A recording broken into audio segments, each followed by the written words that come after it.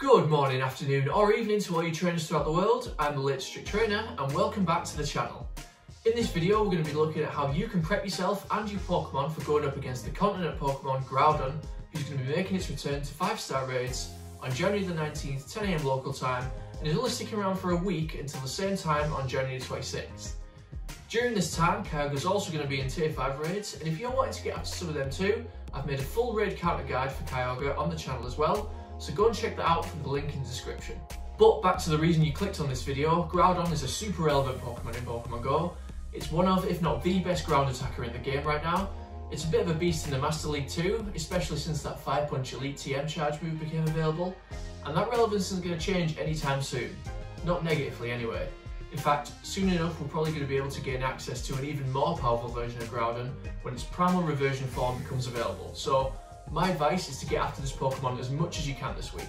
The Shiny Boy is going to be available as well. We want to utilise the small time it's here, and so to help you do that we're going to take a look at Groudon's stats, the weather boost conditions, its movesets, its weaknesses, and what Pokemon you're going to want to use to take it down as quick as possible and hopefully bag yourself a Hundo or a Shiny.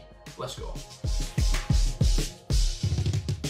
Groudon is a pure ground type, which means that you're only going to see it getting weather boosted in one condition, and that's sunny weather or clear if it's dark. If you're raiding Groudon while it's boosted, you're going to be catching one at level 25, which is always nice. However, as you'll see from the moveset shortly, it is going to make taking it down in the raid a lot more challenging. Semi-silver lining though, sunny weather is going to boost some of your specific counters to Groudon, which we're also going to take a look at in just a second. The 100% IV CPs for Groudon, which are going to be the best stats to look for if you're wanting to use it for both raids and PvP, in all conditions but sunny, is going to be 2351. And if you take it down while it's weather boosted, the 100% IVCP is going to be 2939. As I said in my last counter guide, you've got approximately a 0.46% or 1 in 216 chance of getting a Hundo from a raid. It sounds rough, but guys, it's definitely not impossible.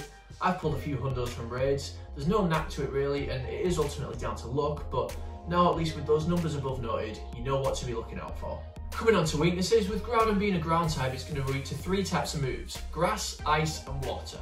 It's going to be double resistant to electric, single resistant to poison and rock, and then bug, dark, dragon, fairy, fighting, fire, flying, ghost, ground, normal, psychic and steel are all going to be neutral hitting it. So there's a few more weaknesses than Kyogre to exploit here.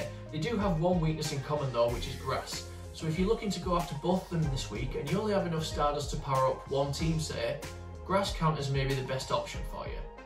Your grass counters are going to be getting boosted in sunny weather, but be aware, as we said before, if it's sunny, Groudon's stats and all its charge moves are going to be getting weather boosted too. Your ice counters are going to be getting boosted in snowy weather, and your water counters are going to be getting boosted in rainy weather. If you live somewhere where these weather types are pretty prevalent right now, it should help you out a lot because none of Groudon's moves or stats are going to be getting boosted by snow or rain. So, with all the stats and weaknesses covered, let's now take a look at all the potential moves that Groudon's going to mow your team down with. So Groudon has 2 potential fast moves, and they're going to be Dragon Tail and Mud Shot, which is then going to lead to one of its 3 available charge moves, which are Earthquake, Solar Beam or Fire Blast. You can also teach Groudon Fire Punch once you've caught it if you're going to use it for PvP, but you're going to need an Elite Charge TM for it. It can't use it against us during a raid, and you can't teach it through a regular TM at the moment either. So Dragon Tail kind of gets left on its own here, being boosted only by windy weather, but all of Groudon's charge moves and Mud Shot are going to be boosted in sunny weather. On top of that, Groudon itself is going to be boosted in sunny weather as well, and then it's going to be getting that same type of attack bonus on Mud Shot and Earthquake too. So if you go up against a Groudon in sunny weather and it's running Mud Shot and Earthquake, it's probably just going to laugh at whatever team you pull out and then drop them all into a fissure. But with enough trainers, you should still be able to take it down. If you're wondering what counters are going to be best to use in each raid, as I say in each counter guide, that suggested team in the pre-raid lobby is going to be your best friend. It's especially going to help against Groudon because it actually has charge moves to counter every one of its weaknesses. It's got Fire Blast to counter your grass and ice, and Solar Beam to counter your water attackers. So, if that suggested team has got mainly grass, maybe some ice counters in there, that's a pretty good sign that it's not going to immolate or melt your team. It'll probably be using Earthquake or Solar Beam, of which your grass counters are resistant to both. And if it's suggesting all water counters, chances are it's going to have Fire Blast. The fast moves shouldn't influence things that much, however just be aware that Mud Shot helps power up all those 1-bar charge moves incredibly quickly. So I hope that breakdown of the movesets was helpful, because we're now going to take a look at what Pokemon you're going to want to power up, Mega Evolve and use to help you put Groudon back in the ground. Let's take a look. First thing we're going to do is take a look at which Shadow Pokemon are going to be relevant counters going up against Groudon. So of the 20 best counters in the game currently, 8 of them are going to be Shadows. Starting from the highest position, which is number 2, you've got Shadow Gyarados with Waterfall and Hydro Pump. Next on the list is Shadow Swampert in number 4 with Water Gun and Hydro Cannon. In 5th place it's Shadow Mewtwo with Confusion and Ice Beam. And then in position 6, it's Shadow Venusaur with Vine Whip and Frenzy Plant. Then we're going to move down to Shadow Salamence in position 9 with Dragon Tail and Hydro Pump. Not the most optimal moveset for Salamence though, so I wouldn't recommend TMing away Outrage for Hydro Pump. I just think it's so high on this list because it resists every move Groudon has except for Dragon Tail.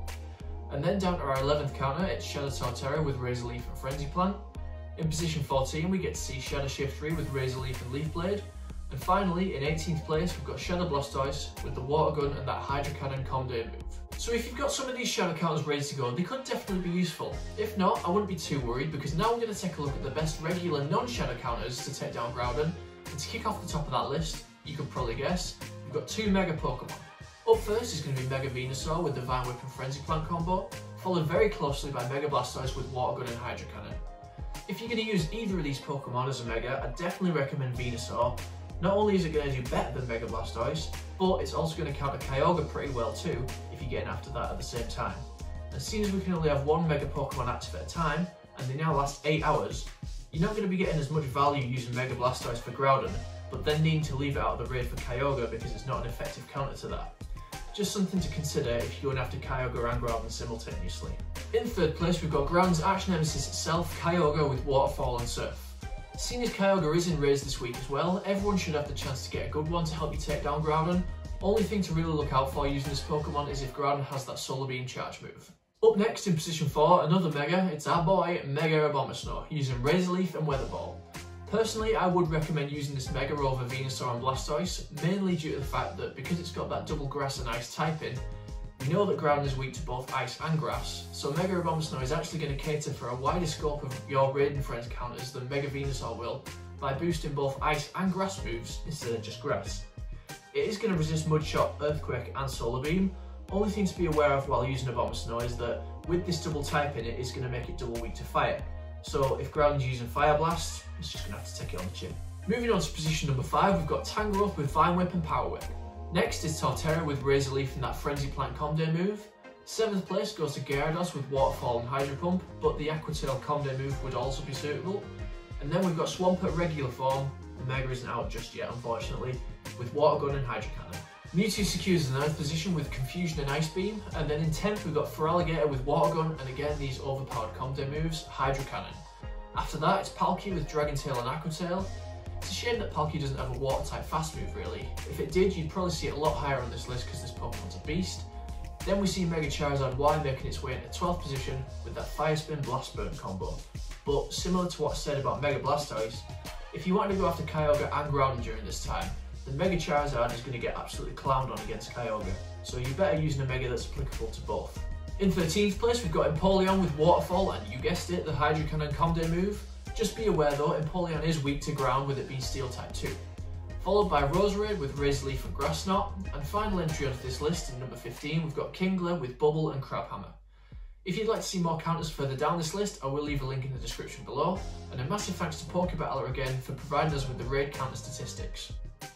Something you might have noticed in that list is that I didn't mention any Ice type counters other than Mega Abomasnow, and while that doesn't necessarily mean you shouldn't use them, I think it's due to the fact that by nature, Ice Pokemon are usually very glassy in terms of the defense, and with Groudon having such powerful one-bar charge moves, it's likely that a lot of the Ice counters are just going to get deleted pretty quickly as soon as Groudon pulls out a charge move. So by all means use them, just make sure you're pretty stocked up on potions and revives as well. So with Mega Pokemon being released one by one into Pokemon Go very gradually, it's pretty safe to assume that at some point in the future we're going to be able to get our hands on Primal Groudon. If and when we are, this Pokemon's stats are going to be absolutely off the chain. If we compare base form Groudon's already decent stats currently of a max CP of 4652, attack of 270, defense of 228 and a stamina of 205, to when it's in its primal form, you see it gets a staggering max CP of 5910 and an increase on both its attack and defense to 331 and 251. Primal Groudon is going to be a Pokemon that you definitely want to get a hundo of. Plus, if you're a bit of a shiny collector, if you think shiny Groudon looks cool right now, In its primal form, that goldy green colour turns into a beautiful obsidian type black with a glowing magma and golden claw finish. I tell you, this week is going to be a big grind for that Shundo.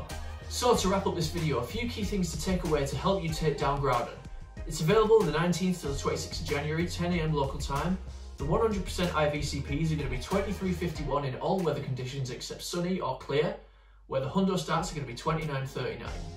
You can take down this Pokemon with 3 trainers who are all best friends using optimal counters, but for safety I'd recommend no less than 5 people to take it down, especially since now that the quicker you take a raid boss down, the more Premier Balls the game will reward you.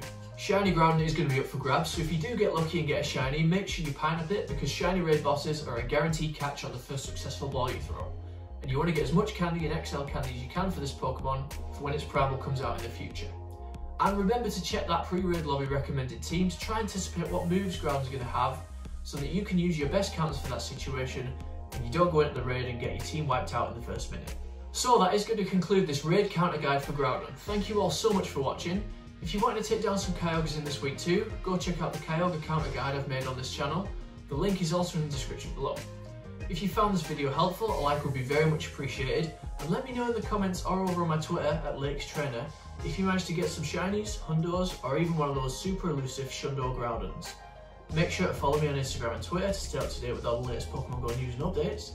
If you'd like to see more videos like this, where I break down the stats, moves, and counters for raids in Pokemon Go, get yourself subscribed to the channel, and I'll see you all in the next video.